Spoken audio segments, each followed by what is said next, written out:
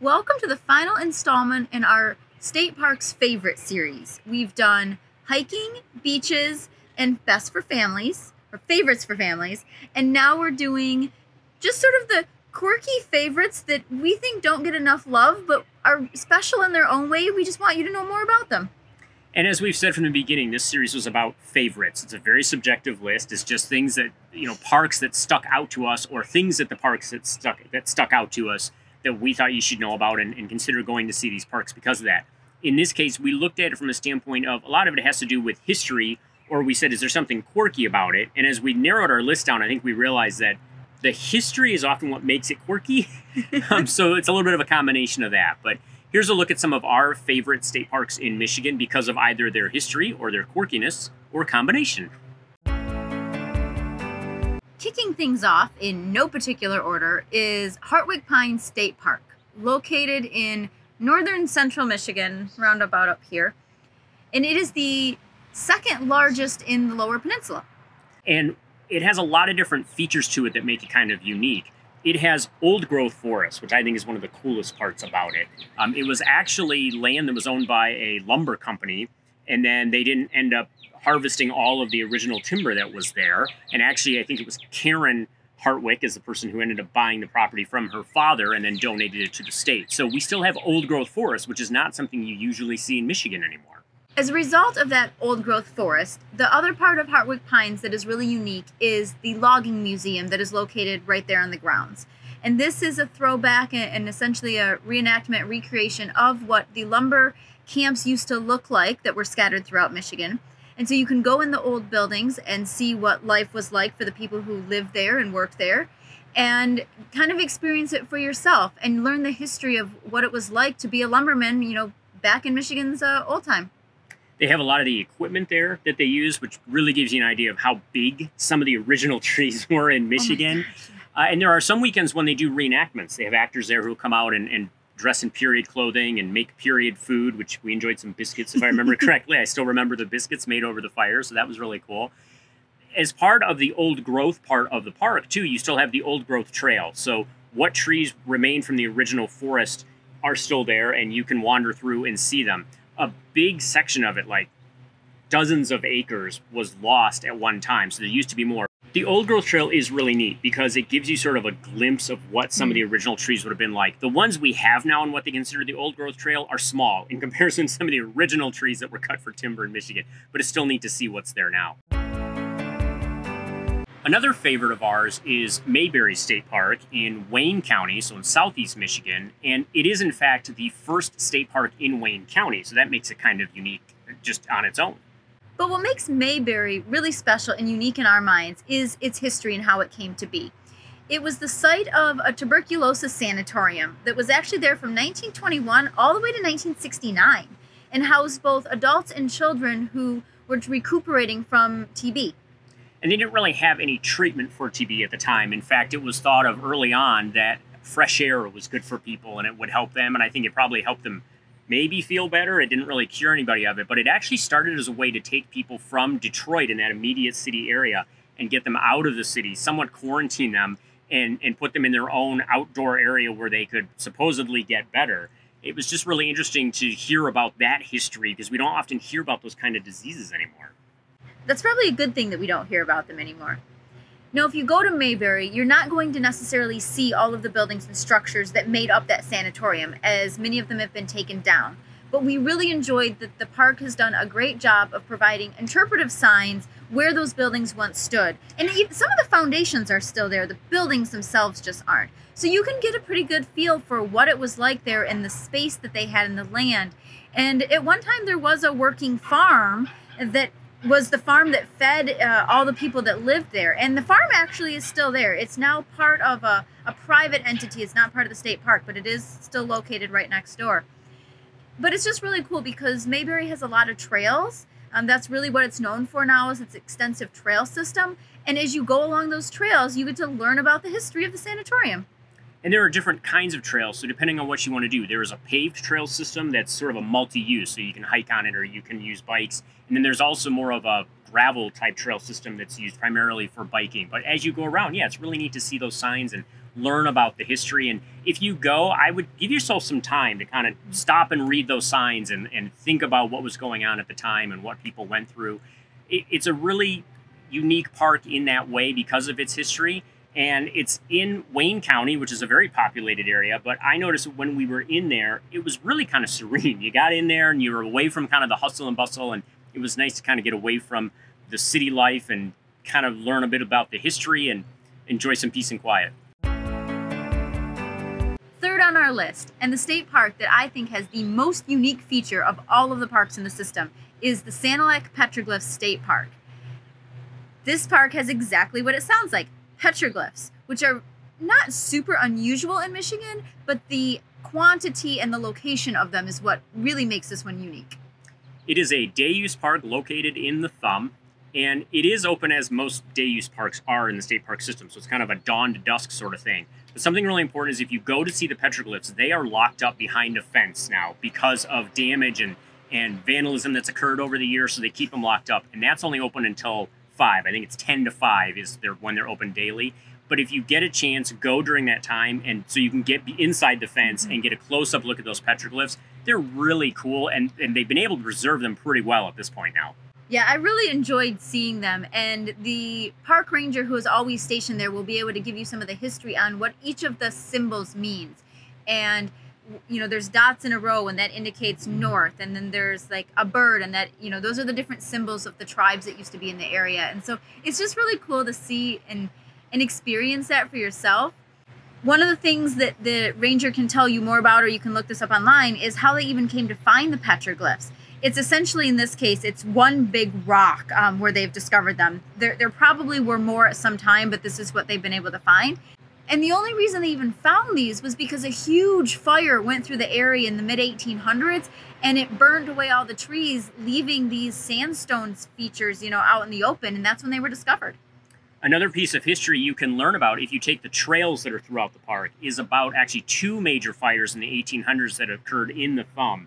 Massive fires, like hundreds of acres burned. People lost their lives. We lost villages and towns. They were just massive. One of the fires I've learned was actually the first time the Red Cross responded to that type of an incident. So that's kind of a bit of history there. And there's some signs throughout the park that talk about that as well. But that was just sort of an interesting piece of history that I actually didn't know anything about until we got there, was the giant fires in the 1800s that occurred in the Thumb. We do really encourage you to check this one out because it is super cool. It is a day-use only park. There, I think it's like 2 picnic tables, but really all you're there for is to see the petroglyphs, and then you can go on this like loop trail walk through the park, and that's really cool as well. But get over there and check it out. Moving back down to southeast Michigan for our next park is Highland Recreation Area, which is actually in Oakland County. And this also has some unique history. The land was originally owned by Edsel Ford, son of Henry Ford of Ford automobile fame, and he actually had a lodge there. It was their weekend getaway. It is built on the highest point in Oakland County, and I'm sure they had a great view of rural Oakland County at the time. And if you need a weekend getaway, 2,400 acres up on a hill is not a bad way to go. But the lodge is no longer there. It burned, actually, I think back in the late 80s, early 90s, yeah. somewhere in there. But there are some buildings still there, and they have done a really good job with pointing out where the parts of the lodge were, and you can learn about it, and you can learn about the people who visited over time. This park is full of history, and sometimes we don't always think about the full history in context with each other. For instance, they had this awesome lodge, and that meant that they had some awesome visitors, which included Charles Lindbergh and Thomas Edison. And sometimes you just don't think about those people all being together at the same time in the same history, but they were all friends, and so, you know, they once visited this place. And it was just really cool to kind of walk around and think about them stepping foot there and the things they must have talked about. These people were all very brilliant and engineers of different kinds. And so they had built like this ski contraption, like way ahead of its time to like haul your sleds up and down the hill. And, and they ran electricity from essentially nowhere into their barn. And so it was just kind of cool to think about and be there. And while the lodge unfortunately is not there, the carriage house still is. And you can see what the lodge would have looked like, essentially how it was made and what was constructed by looking at the carriage house. And then there's just a lot of other outbuildings that technically are still there, and part of it an old barn that was the stables. And they did a really good job of putting interpretive signs out where those buildings used to be, or even where some of them still are. We kind of had to laugh because it was the you auto know, like AUTO signs. That's kind of what they call them. But it was really fun to kind of walk around and learn the history of the place. I'm pretty sure Dad was involved with making those signs. It's like a giant, it's joke. Like an ongoing dad joke throughout the whole park. It's actually the Haven Hill Estate is what it's called, was Edsel Ford's estate. And I bring that up because when we did the research for this park, we thought we were going to go on some trails, and it was a really big park and everything. There really wasn't anything about Haven Hill or about the estate. We sort of stumbled onto it while we were there. And there's a tremendous amount of history. So if you look up Highland Recreation Area, you may find out about the trails and things to do there, but you may not see a lot about Haven Hill unless you go looking for it. So I bring that up because I think that's a sort of a hidden part of that park that you really need to check out. That is important to note because you probably won't find anything out about this when you get there. But plan a lot of extra time if you do want to go check it out. I think that was our one mistake, was not knowing anything about it. We expected to kind of be in and out of there in an hour or two, and I think we spent 4 because there was so much to see and read and just experience. And so, just kind of take that into consideration when you go visit. But what's really cool is, even though this is a metropolitan area and it is really busy where the park is located, once you're in the park, you feel like you're out in the middle of nowhere. And I'm sure that's why the Fords chose that location, even way back when, was because it does kind of get you out away from the hustle and bustle. So it's a great place to go. Check out the trails. You can bring your horse because they have equestrian trails, bring your bike, bring your dog, bring your whole family, and go visit. For our final official favorite of Michigan's quirky state parks, we bring you Rockport. Rockport is located kind of over here on the eastern northern side of the state. And while there really isn't a whole lot there in terms of development, what is there is really cool. The 2 biggest features of this park are fossils and sinkholes. The area used to be a giant quarry, and ships would come into the harbor, they'd get loaded up and cart everything away. And essentially what was left was just all these remnants of rocks, and people discovered over the years that it was a huge fossil bed. And so now that the quarry is officially closed, people are going in there and turning up all sorts of fossils. We were really lucky that the day we visited, we were able to meet up with the head ranger, and we got a quick tour and a kind of behind-the-scenes look at Rockport. But he commented that pretty much anywhere you walk around this quarry, if you stop and look at a rock or break open a rock, you're going to find a fossil. Everything from just, little tiny stuff. He said they found prehistoric fish that were like 9 feet long, and then they've tried to reassemble them. So I don't have patience for puzzles. I'm pretty sure I'm not building fossils. But it was really neat to see those. And then you mentioned fossils and sinkholes. Those are both there, but they're not related. I don't want people to think you have to go to the sinkhole to get a fossil. That's in the quarry. The sinkholes are in a completely separate area and also a very cool part of this park. The deal with this park right now is that there really isn't a whole lot there. And in fact, it's really even hard to get to where the fossils and the sinkholes are. There are a few trails that take you out to them, but the wayfinding signs keep getting eaten by the porcupines. So the rangers don't necessarily really want you out there right now just because you can get lost pretty easily. But they're really hoping to develop this, and they have grand plans to make this an awesome state park with multiple campgrounds and trails of all kinds, and for hiking and biking. And they really want to develop this because those unique features of the sinkholes and the fossils are really cool, and they want people to experience them because that's not something that you're going to find at any other state park. This is one of those parks where if you go now, take a lot of pictures, and then you can go back years later and you can show your kids and your grandkids and say, I remember when there was nothing here. Lots of potential in this park, but check it out now. It's really unique in its own way, and that's why it made our favorites list. That's a wrap on our 5 favorite quirky or historical state parks. But we wanted to do a list of a few honorable mentions, parks that made our original list, but get a lot more attention than the ones we already provided. So make sure you don't miss these. That would include Belle Isle down in Detroit, which is very unique and a lot of history there. And then the other three actually are all in the Upper Peninsula, but that includes Fayette, Fort Wilkins, and Palms Book State Park, home of the Big Spring, which is what it's called. And it's what I call it because I can't pronounce the Indian name. Kitchitikipi. That. You want to see the Big Spring. It's really cool. All of those are cool.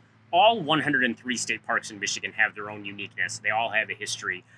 You did a great job, I thought, as we put together the project initially last year. You spent a lot of time researching the history of the parks, and we sort of did it so we'd have some information and some things to talk about. And maybe for you, for me, it ended up being one of my favorite parts, was we found out so much history about the state parks, but also about the state and the area that these parks are in. I just thought that was a really great way to do that, and I appreciate that you put all that work into it.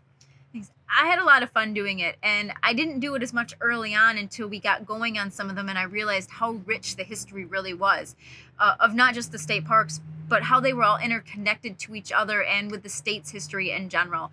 And that was kind of a bonus to doing this project, was learning that. And I hope that if you followed along with the series, you've learned that as well. And if you're just new to this series, please go back and watch some of those, especially to learn some of that history, because we found it fascinating, and you'll have a much better appreciation of the parks that you visit. So when you visit any of the 103 state parks, watch for those historical markers and signs. There's a lot of information, and it's a lot of fun to learn more about the state that you're in. Keep on trekking. And we'll see you out there. Third on our list, and the park that I think has the most unique feature in all of the state park systems is, what is the actual name of this park? Sanilac Petroglyph State Park. Okay, thanks. I realized I had no idea where I was going. Shoot, now I gotta start over.